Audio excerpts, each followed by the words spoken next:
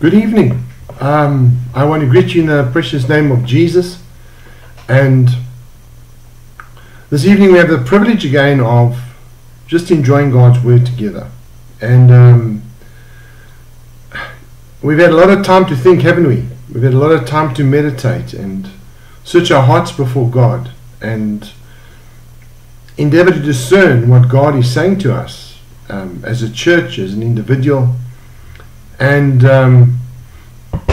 as I look at the circumstances, I think the fears are mounting in people's minds and hearts. We've heard of many that salaries have been cut, many who've maybe even lost their jobs, not sure where the next cent is going to come from, and so on. And we're facing hard times. But I really believe that God doesn't want us to lose focus. Truly, He doesn't want us to focus on that which is happening around us. And I'm not saying that that which is happening around us is difficult, is easy. I believe it's very challenging. But He doesn't want us to forget why we are here and what He's called us for. I believe He wants us to see that we are presented with amazing opportunities. As many have said, and we've begun to experience many people soft towards God. Those who before wouldn't listen, but now are getting ready to listen because they're feeling the pressure of life. This is where us as believers, like never before, and we pray for opportunities as believers to reach the lost.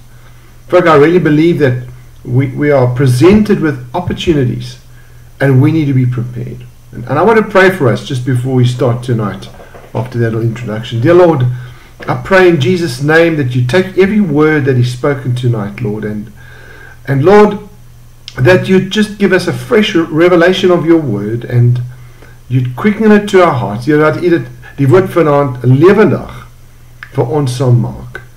En Here, daar waar ons nou miskien gechallenged is deur die woord, help ons om nie weg te loop nie, maar help ons om in geloof te sê, Here, ons wil luister, ons wil verander, ons wil doen wat U wil hê ons moet doen, in Jesus se naam, amen. And so now we presented with this challenge, and I just want to present a few thoughts, 'n paar gedagtes. Ons het was het gister, ek het nou vergeet wat die dag dit was, het ons gepraat en ons het verwys na die vers in Lukas hoofstuk 3 wat vir ons sê dat as ons die doping van die Heilige Gees kry, dan is die Heilige Gees in ons soos 'n onuitblusselike vuur.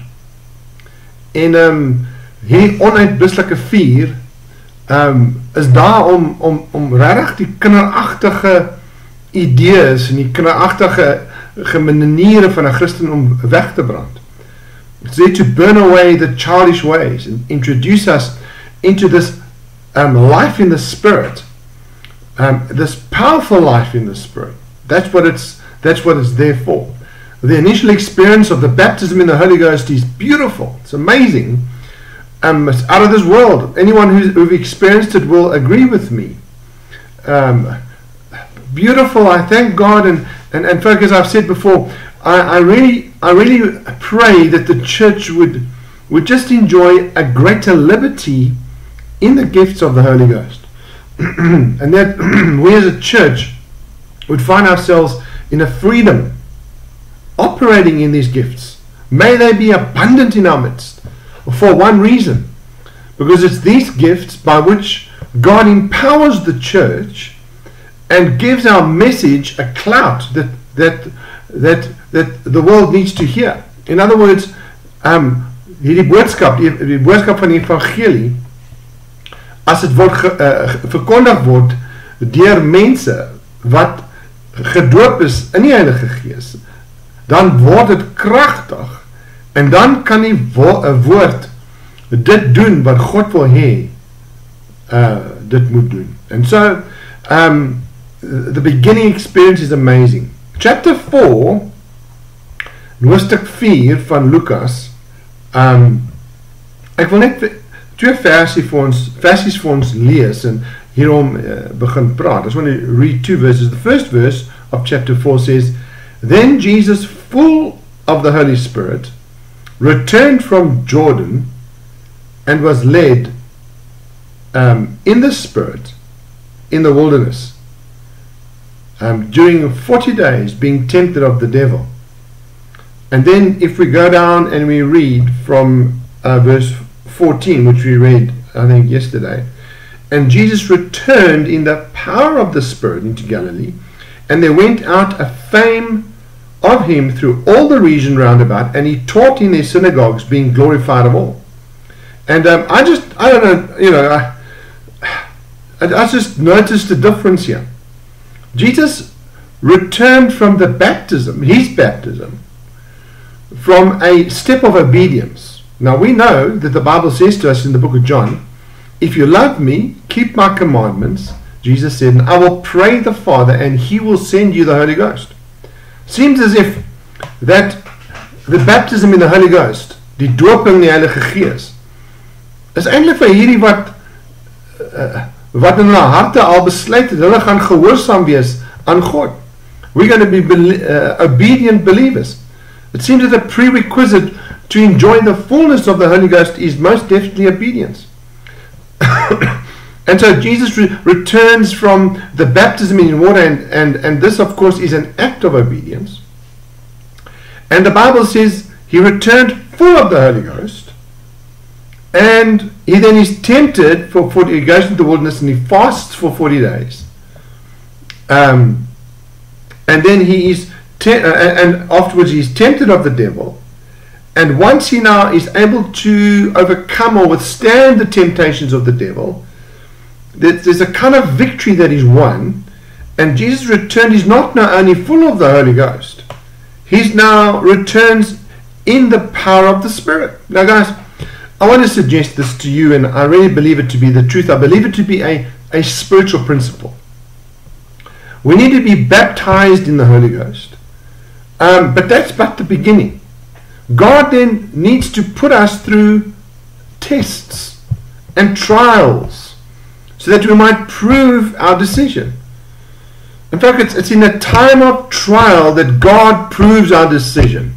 The Bible says that in the book of Peter, the trial of your faith being more precious than that of gold that perisheth. And so God now tries us, puts us through fiery trials, and it's at this time when we're able to come out. If we're able to be sensitive to what God's doing in our lives, we're able to come not only baptized or full of the Holy Ghost, but we might return in the power of the Spirit to be used of God. In fact, many people are baptized in the Holy Ghost. Many speak in tongues. Many might even prophesy. But I want to say this to you folks, there are few that actually operate in the power of the Spirit. In fact, my heart goes out this morning and this evening, and it's a prayer for my heart. I'm not preaching at you, I'm sharing with you as a brother. Die Here wil hê ons moet in die krag van die Heilige Gees hom dien. Ons moet gedoop wees in die Heilige Gees. Ons moet toelaat dat die Here ons suiwer, en dit gaan gebeur deur moeilike tye van verskillende areas af, en verskillende ervarings sal ons dan getoets wees en gesuiwer wees.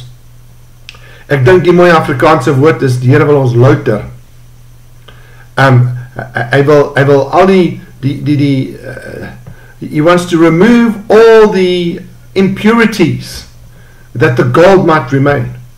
In fact, I want to suggest this to you, that if we do not allow God to purify us, we'll never enjoy operating in the power of the Spirit.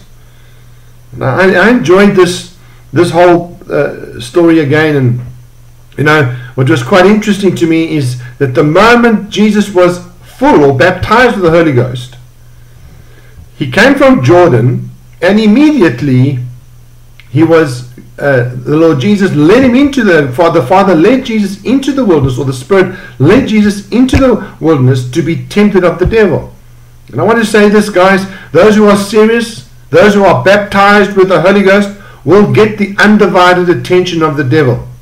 You see, the devil has no problem if you're a lukewarm believer. If you're an inactive believer, I don't know how those two come together. Please excuse me, I don't think they can coexist. But somehow, sometimes we find ourselves in that lukewarmness or that inactivity. But the moment a man or a woman stands up and says, I'm going to do what God wants. I'm going to endeavor to live in the fullness of the Holy Ghost and operate in the power of the Spirit, you will have the undivided attention of the devil.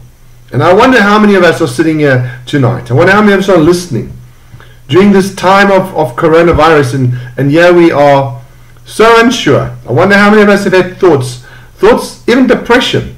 You know, guys, depression is not of God. Depression is not God's will for our lives. You know, God has not, I always say, God has not called us to survive. He's called us to thrive.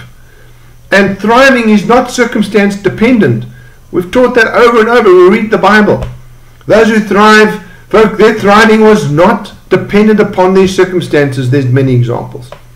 But yet Jesus, or the devil, Jesus now receives the devil's undivided attention. And he's led away into the wilderness. He fasts. He fasts for 40 days. And right at the end, when he's at his weakness, it seems that the devil appears now to tempt him. To tempt the Son of God. In fact, I want to tell us today, I want you to listen carefully to me, and I'm sharing with you from my heart. Wat is die woord in Afrikaans te sê vir ons? 40 dae lang deur die duiwel versoek is. Ons gaan versoeking hê. Die duiwel gaan ons versoek. Die Here gaan dit toelaat, want hy is besig om ons te reinig. In fact, God is going to take us through trials that our decision may be proved and our relationship with Him may be proved, and we might come out as pure vessels, that we might operate in the power of the Spirit. Now, these three temptations are well known to us. They're also recorded for us in the book of Matthew chapter 4 and Luke chapter 4, and I also think in the book of Mark. I enjoyed this one here in the book of Luke, and yeah, Jesus was tempted, and it's interesting that the devil comes and tempts the Lord Jesus in 3 ways. And I'm telling you, folk, we're tempted in 3 ways. We receive Jesus. At the beginning, it's a honeymoon period. We're baptized in water. We're baptized in the Holy Ghost. Everything is bliss. Everything is going well. And then it comes time for God in our test, how serious we are about our relationship, begin to purify us, so that we also may then become these effective believers. Now, I don't know what's in your heart. I don't know how long, if you're really longing for that effectivity. In fact, I'm challenged. I tell you what, there's an urgency in my heart. Today I listened to our brother Scott Wheeler preach on hell. And I tell you what, I've come to the conclusion that hell is real, and I need to warn my neighbors about hell, no matter what cost. And I need the anointing of the Holy Ghost. I need to operate in the power of the Spirit, that it might be effective. My own words are not going to be able to persuade them. And yet Jesus was tempted. And I just wanted to draw 3 principles out of these 3 temptations, which I believe are effective or have a bearing on us today. Quite interesting. You see, when we're now born again, baptized, filled with the Holy Ghost, we have new life. And you know, the flesh always wants to know what's in it for him.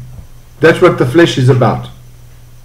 I'm pretty sure you've experienced, I don't have to tell you how weak the flesh is, and how easily the flesh gives in. But the flesh always wants to know what's in it for me. And I'll tell you what, folk, there's something that needs to be taken out of our lives, is that this whole thing of what's in it for me, What am I going to get out of serving Jesus? And you know, yes, for sure, we're going to get heaven. Amen. We're going to know God's protection. Amen. We are going to enjoy the fullness, an experience with God where we get to know Jesus and know God and know the things of the heaven. God is going to clean our lives up. Our marriages are going to be effective if we listen to Him. Our children are going to be effective. Our finances are going to be effective. God is going to clean up our act. But you see, the flesh is a sneaky, sneaky fella. And he wants to know what's in it for him. And that's where the temptations come. It's quite interesting here that I read to us very, very quickly.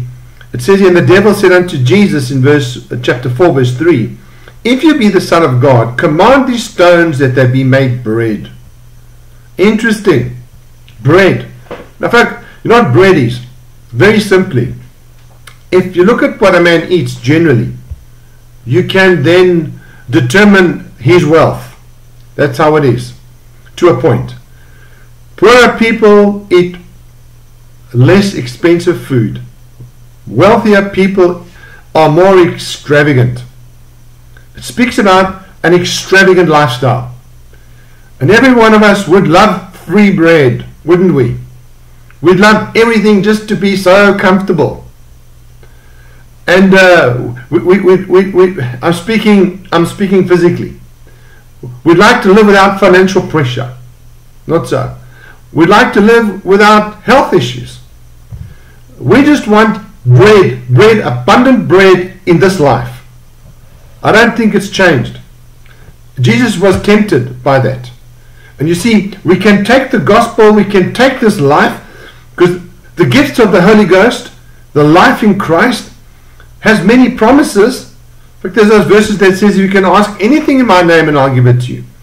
And clearly, of course, that has to be qualified. We need to ask according to the will of the Father.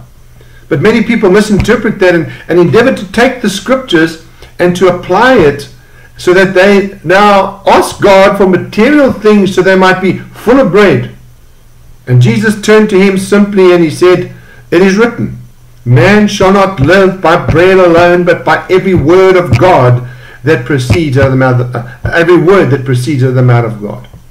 And this evening, folks, the first thing God wants to do in our lives is he wants to take out that notion that believers are going to live, all believers are going to live a comfortable lifestyle with no troubles.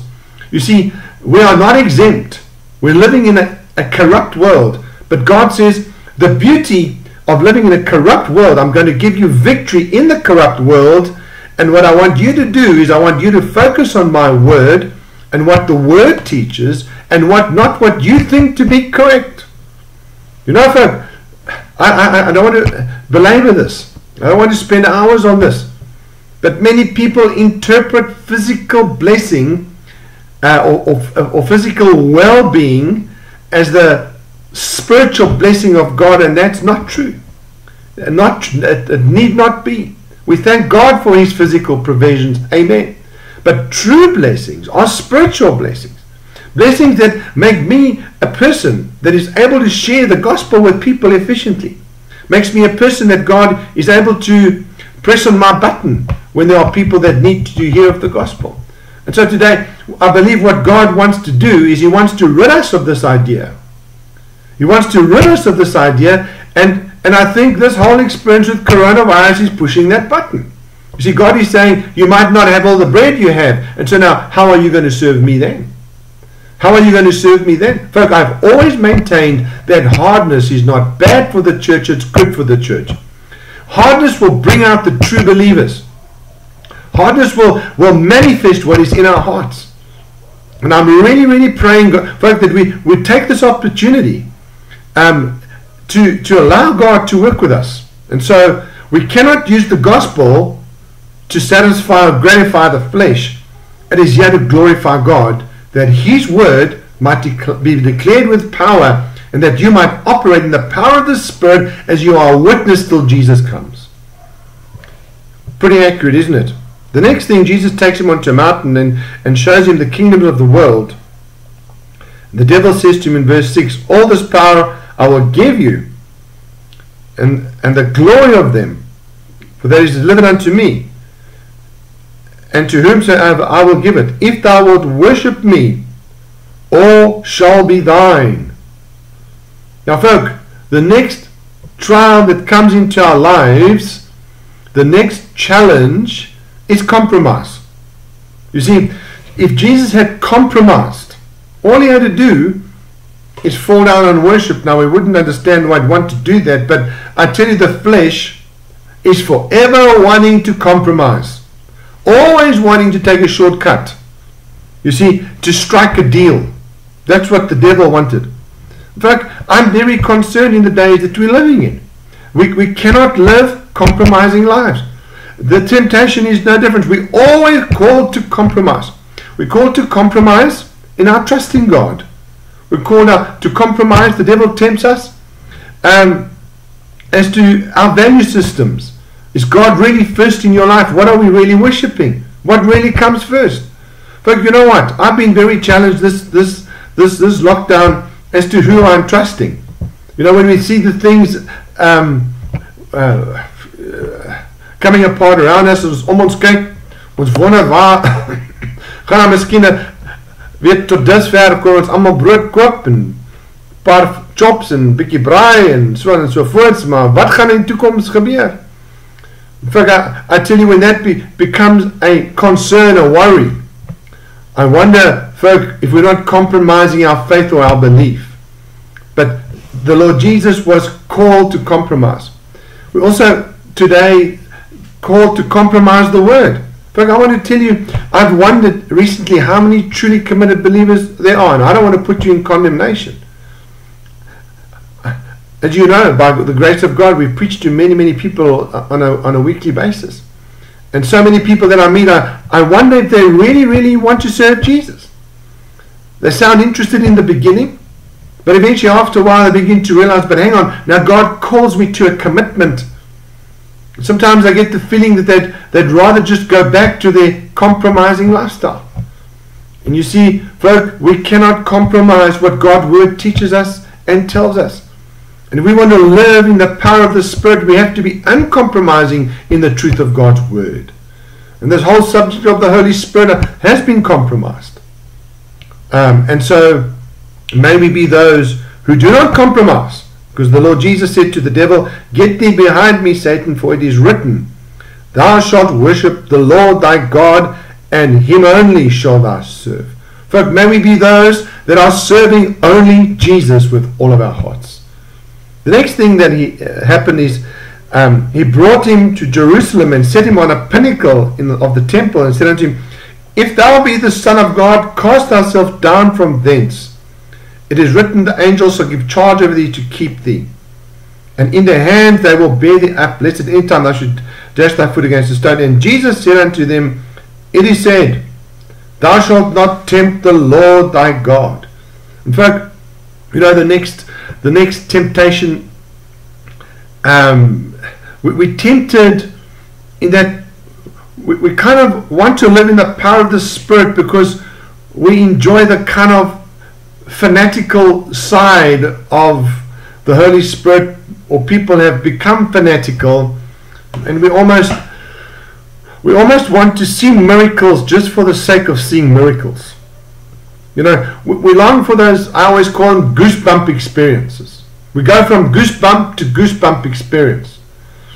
You know, as a youngster, as a teenager, I had a problem. I used to go from camp to camp experience. I wonder how many of us as adults are going from camp to camp experience. Kind of just living on that goosebump, that emotional high. You know, this is a serious problem the day we're living in. Many people have taken this whole experience of the Holy Spirit and it's in many places it's become mass hysteria. People go for an experience. It's not really edifying. Something happens, they can't explain it.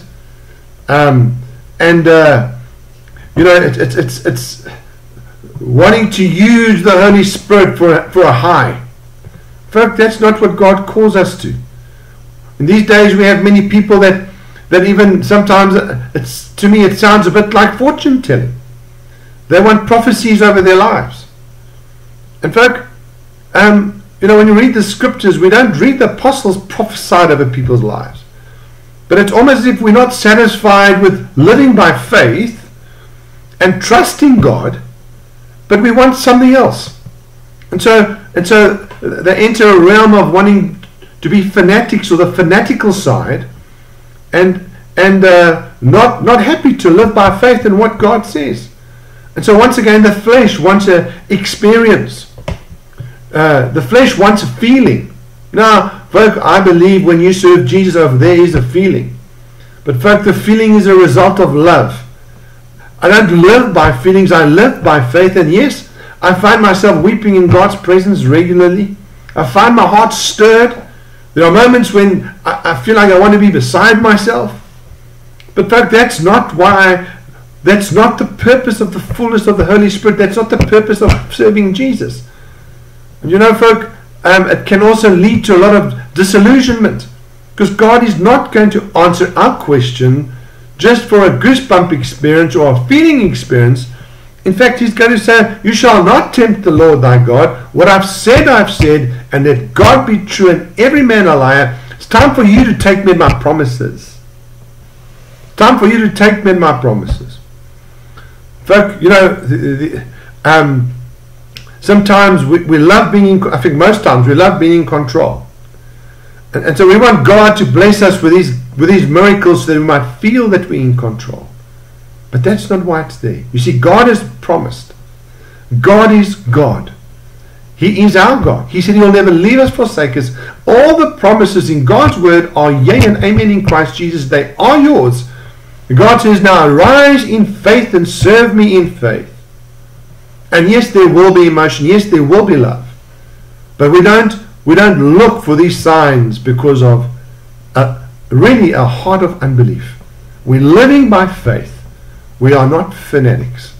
We don't want to be, in that sense, fanatical and just looking for the apparent supernatural, rather than just going along and serving Jesus.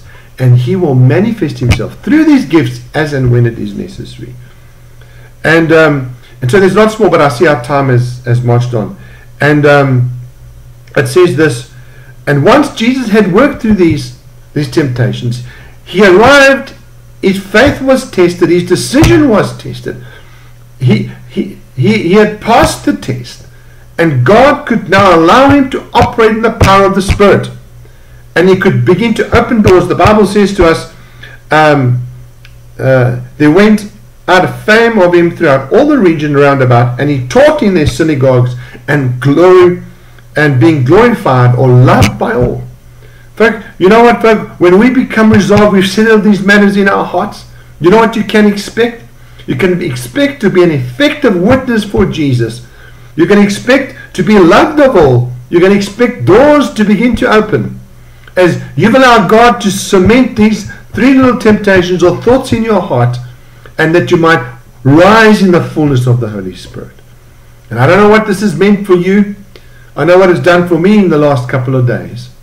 But folks, there's such a resolve in my heart to really serve Jesus in the power of the Spirit. There are many that need Jesus. Heaven is real, hell is real. And so I ask you to consider these thoughts that I've shared with you. Allow the Holy Spirit to minister them to you. And we look forward to just enjoying great blessings as soon as we're allowed out of the confines of our homes and able to go into the world again to speak to those who need Jesus. And so I'm going to pray for us. Dear Lord Jesus, Here, ons kom na U toe in die naam van Jesus.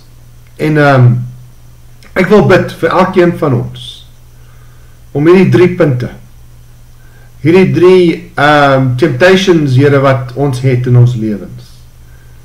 Help ons om 'n goeie besluit te maak vanaand om U te dien. Help ons om vasbeslote te wees, om nie die vlees te laat opstaan nie, maar die Gees die boorposisie te gee, U Gees. Help ons om hom te laat in ons lewens te laat heers, Here.